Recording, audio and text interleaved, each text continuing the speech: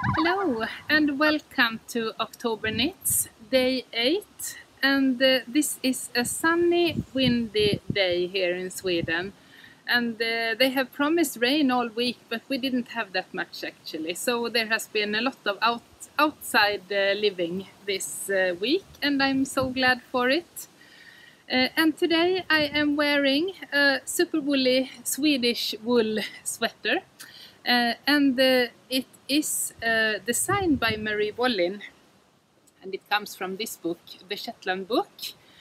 And the design is Muckle. It just slipped my mind. Yes, I shall see if I can find a beautiful picture here of it. Yes, here it is. And I made when I knitted this one, I think it was last summer perhaps, or the summer before, I made a picture up by the lake, and I did just a photo with her and me beside each other with our both sweaters. It's on my Instagram feed. It was quite funny actually. And it has been around the Instagram now about the most liked picture for September.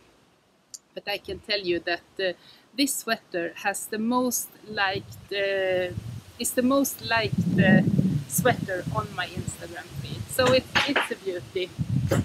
Sorry about all the noise. We have a big oak here, and this year it is so many of these small acorns. So it's falling on the roof here, so that's what you're hearing. But yes, this is Muckle by Marie Wallin from the book Shetland. And I knitted mine in this pre-yarn, Nutiden from Hönor och Ej.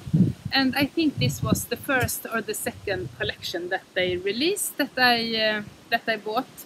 And the colors are magical. It's what you can see there is brown, but if you look closely, you see that there is so many variations in this sweater.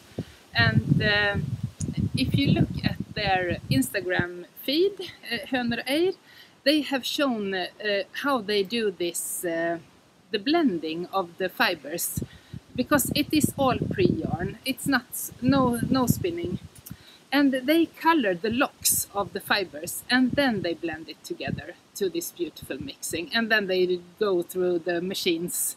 But it creates such lovely colors together.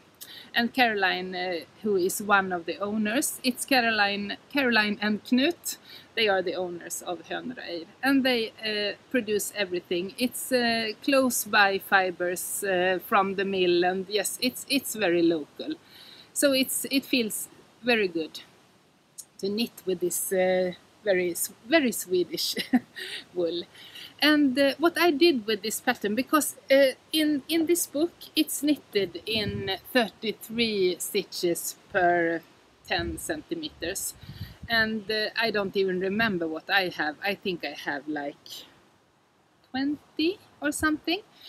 So I had to go down. I think I went down to extra small or something, or maybe even under extra small, to have a fitting garment.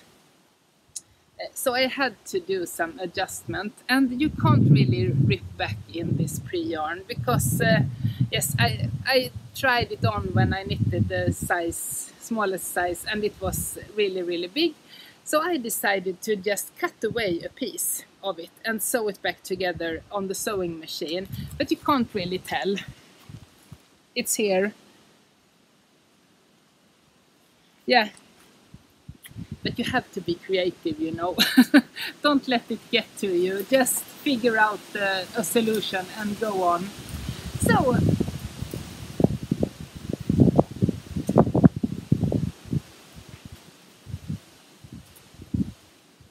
yes, it's very windy today.